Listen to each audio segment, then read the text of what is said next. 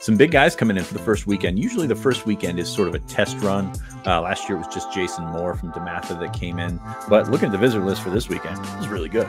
Really good. And it got better. We confirmed yesterday afternoon that Liam Andrews, the two-way standout, who I think is possibly Penn State's top overall target from a possession flexibility standpoint, from a talent standpoint. The kid's really good. He's going to be in town this weekend, and that's a big one. He was in town for the blue-white game, came to the Michigan State game at the end of the year. It was a really interesting recruitment because it seemed like back in January or so, Penn State was fading in this one, and then it seems like he went out, checked out some other schools, and Penn State kind of came back into the mix.